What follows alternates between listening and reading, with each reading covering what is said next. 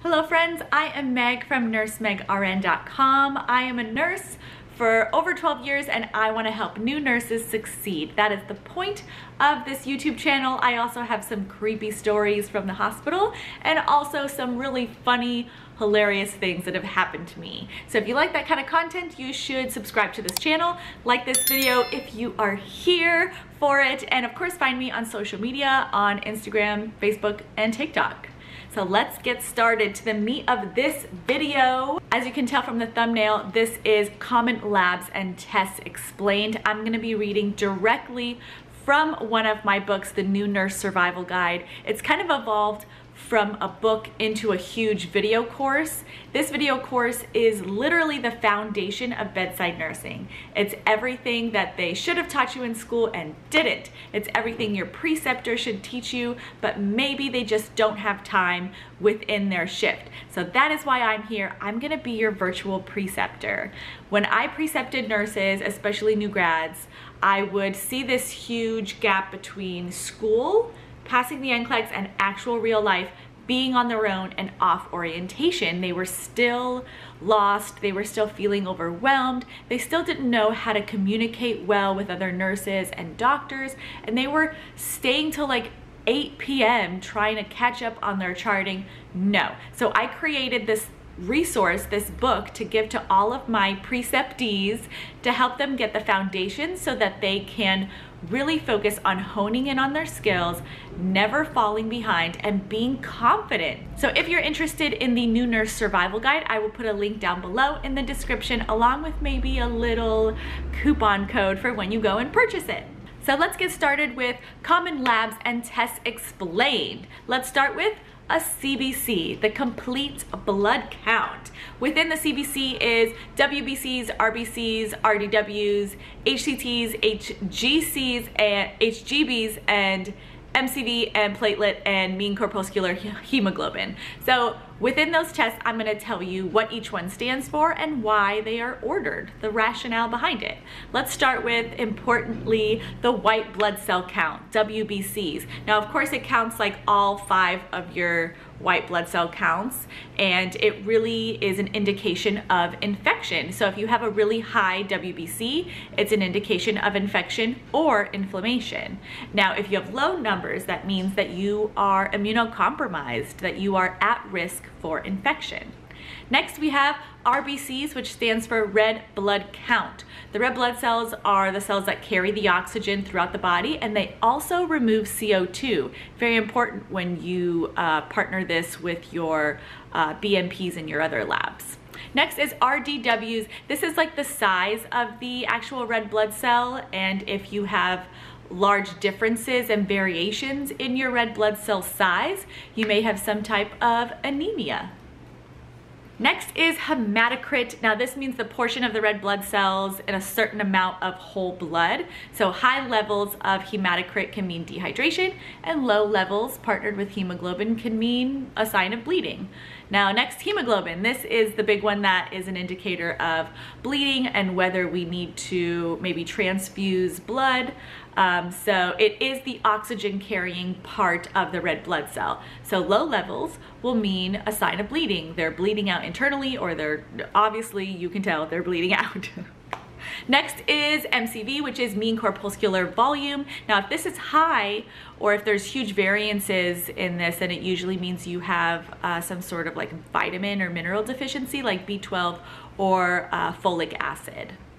A platelet count, the PLTs. So the platelets are the types of cells that help with clotting. So if you have issues with clotting and you are bleeding, they may transfuse packed red blood cells to raise the hemoglobin, along with maybe some PLTs, maybe some platelets. Low platelets can cause bleeding. Now, mean corpuscular hemoglobin, this is how much hemoglobin your actual red blood cells have. So there you go. There's your CBC, your complete blood count. Let's move on to the BMP, which is the basic metabolic panel. Basic metabolic panel is calcium, carbon dioxide, chloride, creatinine, glucose, potassium, sodium, and BUN, or urea nitrogen. So let's start with calcium, which is abbreviated Ca when you see it within the BMP. So the calcium obviously helps your muscles contract, but it also has a small role in blood clotting. Next is carbon dioxide, CO2. So this number, knowing your CO2, can give an indication of how well your kidneys are functioning, of course how well your lungs are exchanging gas. Next is chloride. This can measure how hydrated or dehydrated you are, along with the sodium, but we'll get to that in a couple ones down. Next is creatinine. This is the big number that indicates how well your kidneys are functioning. Obviously the BUN and the urea nitrogen have something to do with it, but renal wise, or when the renal doctor is ordering a BMP, they're really paying attention to the creatinine over the BUN as an indicator of how well the kidneys are functioning and if they need dialysis.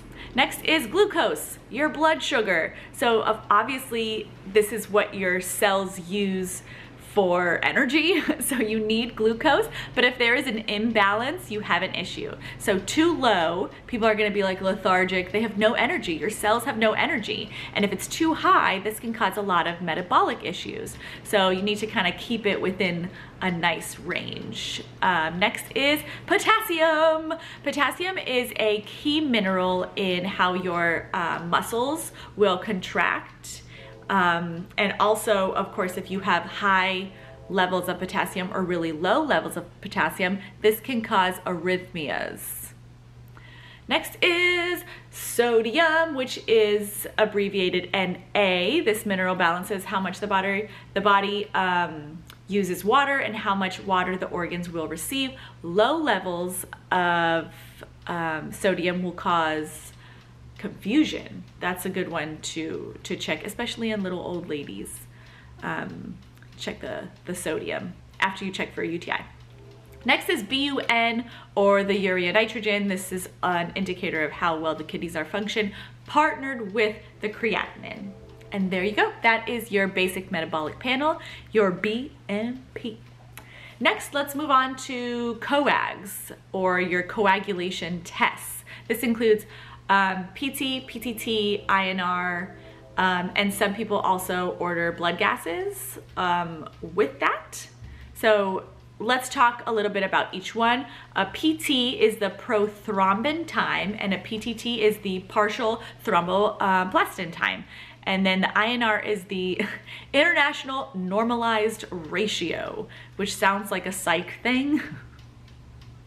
But it's not. So these together, these are predicting the ability of your body's ability for your blood to clot.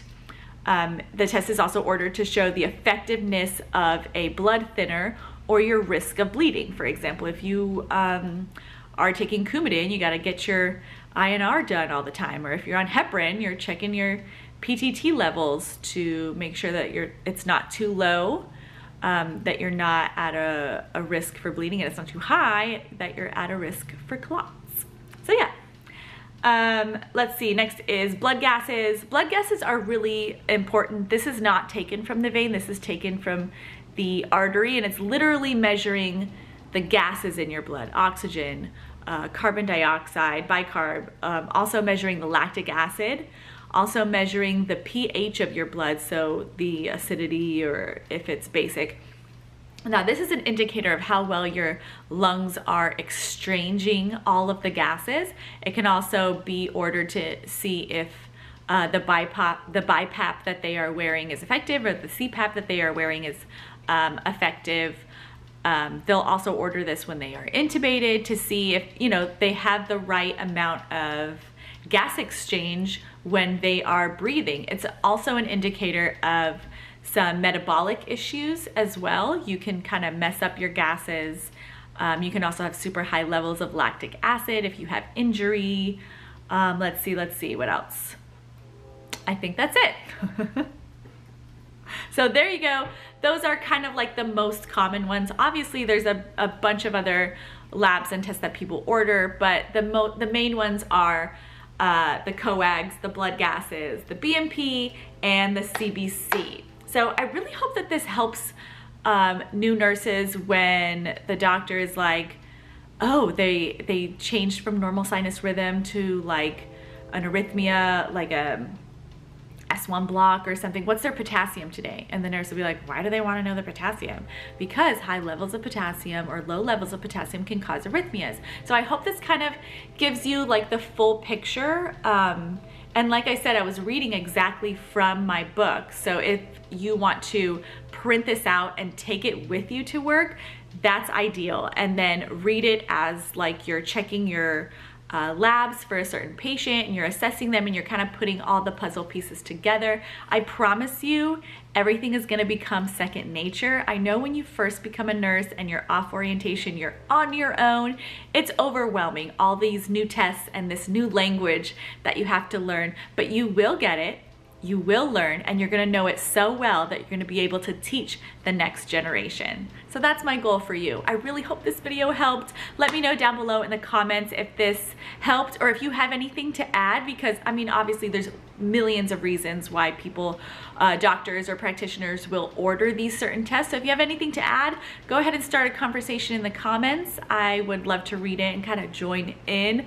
Always let me know where you're watching from. I'm so interested. I went live on TikTok this morning and there was someone from Holland, which was super cool, and someone from Belgium who joined in and wanted to kind of like give their perspective as a nurse about something. So yeah, let me know where you're watching from. And of course, you can find me on my blog, nursemegrn.com. There's a ton of free resources for you there. You can actually get my free report sheet there. You just put in your name and email and it sends it directly to you. And of course, let's be friends on social media. Come and find me. It's the same name, Nurse Meg RN, on TikTok, Instagram, and Facebook. So yeah, thank you for watching. You have a great shift. I'll see you next time. Bye.